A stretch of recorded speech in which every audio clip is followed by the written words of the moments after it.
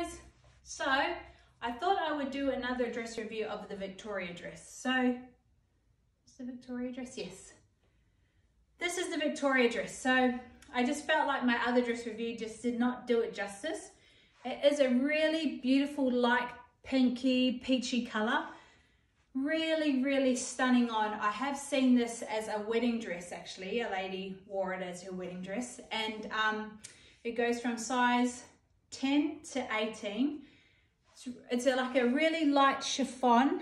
You've got your two tiers, so there's a layer here and then this beautiful wavy bottom part.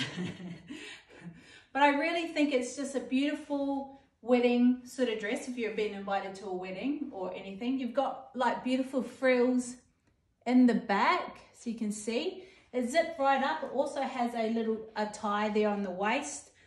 They're buttons here, but they're not feeding friendly. And there's like a frill down the front, and then that goes to the back. But it's got sheer sleeves, which is really nice, with a little puff on the sleeve, little buttons on the wrist. Also with the tie waistband, it's really quite a flattering shape because of the A-line.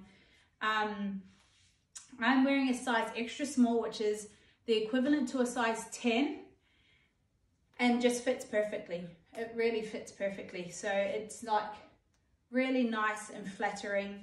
You know, there is a secret. So, you know, if you're going to wear a dress like this, which is quite form-fitting, I would suggest wearing those really nice suck-in undies.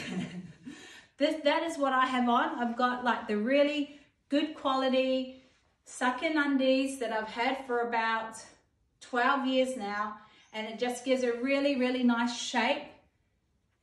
They're not very comfortable, but I've gotten used to them because I wear them all the time, and it just gives the really perfect sort of no lumps or anything. You can't see your underwear, anything like that. Anyway, it's like shapewear type thing. So just wanted to show you the Victoria dress, give it a bit of a better review, and just show you how beautiful and stunning it really is. Anyway, this is the Victoria dress, and I'm wearing size 10, and I am also 165 centimeters, and I'll see you guys later. Bye.